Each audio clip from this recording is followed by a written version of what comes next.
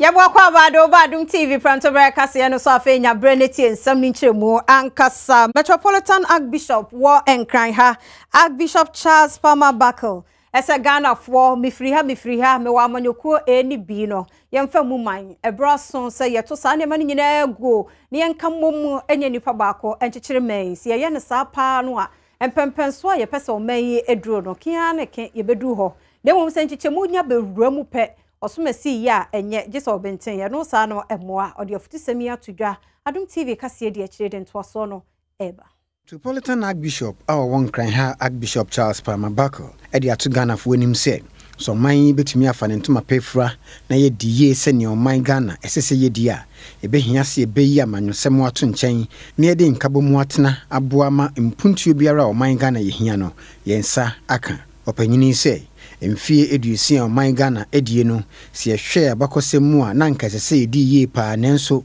esia ne amanyosemu a nentini twitwa ewo munti ama Ghana yedaso etien ABC mu nti se Ghana betimi afa ne ntoma pefra na amanfoforo gidi a wono wo yemu ene enusuade hu anyamede amayen ene adom akyede a yewo a esese esoba mfaso ma eso ewiase amansan nyina so no yebetumi edi hu dwumade a ene amanyosem no yentungu baabi Archbishop Charles Palmer Buckle etwa so say so hwe free afia pema hankono aduonum nso 1957 eba bedu sa breyi a eniema bebre ena nkenya abotreto ye wo asomdwie ene enkabom kwan so a enkasa bre Ghana bebia yedru no ewiase nyina bebo yendi nanso esiane amanyo ayeye a yetutwa bi no had in the last 24 years a chance to change government 4 times, and I think it is now time for Ghanaians to sit down and ask ourselves, we have changed.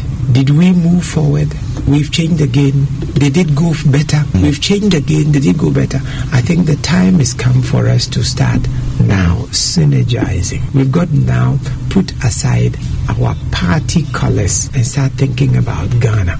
I've always loved the name Ghana, you know, and I always use it because Ghana for me means God has a new agenda. And I think He's inviting us now to look and say, yes, we have a country. He has given it to us for 60 years. Every day we wake up, we must make Ghana better than it was yesterday. Every week we must make it better than it was the week before. Every month we must make it better. Every year we must make it better. Now there is another government. We must make it better. We must improve upon what the last government did. That is what I believe is very important for all of us. So na ya konsomni mo ye gusua Ghana 60 dadie na mu mpanifo akasa Ghana ya mpani na nadodan kwa kufu adon so eden sam to dwamfie aduosia ne Ghana ye ni excuse bia ye ni bibia de bebata ye hu se o wenti ni anya wenti bebia ye dro na broso se bibia ye tumi ye se wo man ye nananom eboa ye pa no mo je man yi fira kwasi broni samu nti na bebia bedro no eni kwan se ye de bibi esisi ye ho ano kwan kora se bia ye ntumi nya broso se wo se sorry waka wa enra Independence Day no ase mampani nanado danko akufo adoden semi etuda. In Ghana, a consensus emerged with the coming into being of the Fourth Republic. We have agreed on a multi-party constitutional democracy and the guarantee of individual freedoms under the rule of law. These past 24 years have been the longest period of political stability our country has enjoyed since independence, and the effects are gradually showing. The pace of our development has quickened, and our self-confidence, which had been severely restrained, has returned. At independence, the popular slogan was to seek first the political kingdom, and all other things would be added. We assumed, and indeed we expected, the rapid economic development would follow the political freedom that we had won.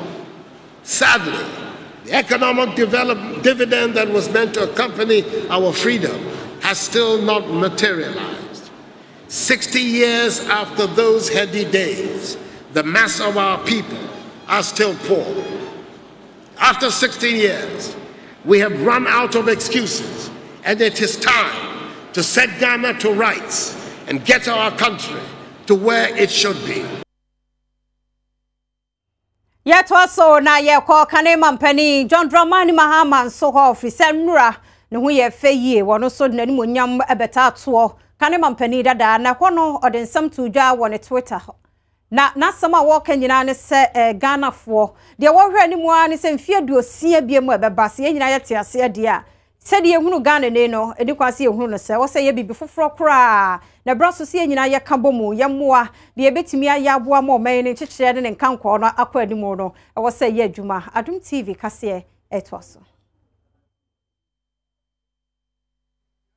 Kane Ghana mampeni John Dramani Mahama edi atudwa se Ghana fo nyinara yenka yen humbom ne yenhwe se de beya yebetumi ndi akomapa atai amemu mpanyinfo achi na wotumi ebu oman yi edi akodu mpempenso a esese odu Kane mampeni se wo hwe emfinhia eduosie ne ayenya yemfa hodie no a ewo mu se enya niema nyinara ena yenya no se ne epedie nanso si ebetumi enya ne yie ama yenani agya na enie mfie eduosia atwe ya yesan beboye mbrei yenhwese nyina yebeka bomu atoto niema yie ama oman Ghana afa ne ntoma pefra Kane mampanyini John Dramani Mahama etro nsami edito ne Twitter so wobra oman ye ya mane ediedi ani mfie eduosia na esia ne so ye oman bapa ne ne gine man hunti ene ebra ye ya mane edi ahye fa no Oshe ne Ghana at 60 atade fefefe edne ni monyam kota akire ema fidida no koso se ne ese ewo mayim. This is to ensure all Ghanaian children of school going age provided with quality formal education and training. Ladies and gentlemen, some policies.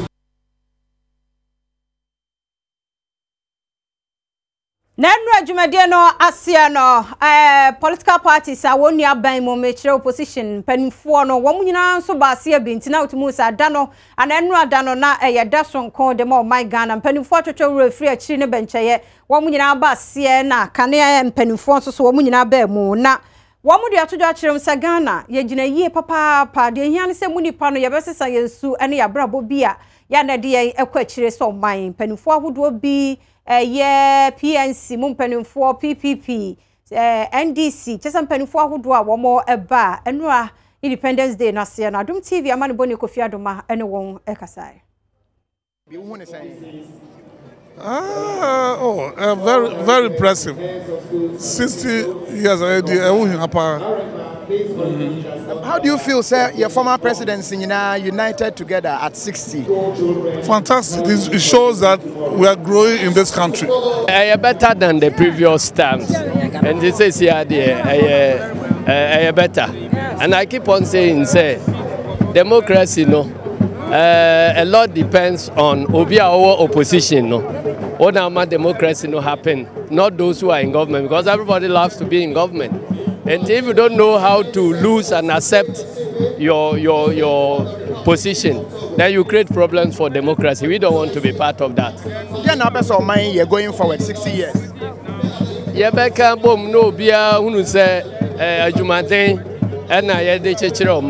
Very bright because we have gone through 20 years of peaceful transition from one president to another. If you look around us in Burkina Faso, in Côte d'Ivoire, all around us, there have been chaos. But in Ghana, we've been able to maintain peaceful elections. Who are you saying your future? Oh, sir, the president said it all. The future is bright. But we have to be united. We have to work together. So step by step. But with the unity, we have all our former presidents gathering at Ghana at 60. How do you see that? Oh, that is what the president meant. Unity in diversity, diversity in unity. So let's all work together and the future will be bright. Yen free Ghana assisted the anymore na ye mo ransom foforo mo na mom ye nya mfie aduosia sune ban bi wo hono mo a e wo se ye jai mraso bedwani magomwa east abaton pesu aso wo mfifi mantem mo kojo asmanyi e de atudwa kire mo so wo manfo bi a Ghana assist ye nya 60 years nanso hwenya me ani mu pa tumura gugata mu twitwa wo mutugu monten so basa nsu otokuma bi na yira fa nkrofo safo no wonsi wontrase efisa won mani awu ntirim na numu no mraso bedwani de atudwa kirem se nipa bia ne mpasu aso wo behunu sa su ne ban bia wo mu no wo sa ni ne de oni wo bedi ne nyonyonyonyonyonyonyo to aso no oni Adom TV Kasee edibai. Mashebodeni ogyade ma manfo no ogumwa Isabato mpesua so onmonyamfo Kojo Asemanyin sesa bre obepe asotwe mu odin pa no de atwe manfo no so de ototo nwura gu basa ewo kromu titiriw ene wona wonom tai danchi edigu gatemu wose enamsa suban bone no sunti amayare te se malaria no de edi omanfo nya opanyini de nsami tudwa ebe one ne manfo ena afi fire service adwumayefo ka wo hu bo mu ye nsesie ewo gumwa budumburam. Number of to buy some of this discipline in the system. Makes me ever punish for doing the wrong thing. If you do that, now you want to prevent the flow of water. And I say, prevent the flow of water, sir. It's just water will find its own level. On maybe I don't find out or none of us. You are passionate appeal. Once we are looking at teach a higher clinic, you have to continue maybe here. Now you make sure that I'll be able to boil a info good container. You'll be fine. And only one key to punishment. But apart from that, it's a special appeal. We catch Ghana from a country go boys. I remember some youngster, let us know. Remember, and no no, Adom Kasee amane bofo ne NPP titafo bi nso kasa ye ewo dwumedie no ase. At the end of the day, no, you should say, Ebema, I will see you, Apostle, or yes, and no, the best day, and say, almost to go a deal or your plan on, got this and on. The very more must advise you say, you have anything be ever started clean up here, and I say every week we are not meeting me, my cleaning on one time, which say, that I don't to be anyone. Which I will be upon and baby on my phone or pound to be anyone, you know. Because I say, some one yes, idea, Yariano, cholera, diarrhea, malaria, typhoid fever, pulmonary fever. Since you put them stagnant water in the field, a woman told malaria. I am why I saw the physical degree. Or my idea that says Mustafa, same let me see you maybe a woman you took me as now one of my name is getting yet, or my name more money when. Yentoso na yemfanko wuramu woni wadubia se wo boase asante mantemo na enkroto ahodo miensa bi e wo hono a wo makọ ahoyehia mu ye papa ni nyina ne sensu to ye wi akire suku adan so pepa efia ahodo ba aduasan ni nyina asese nom ne ade nam ho bi ama wo momro hye bedwani akeka nsa bonsamu ama ode niam ahodo akosom wono mu a nsuo no ase wo ajapade se de koye no yama no bofo di akire de ntoaso no eba.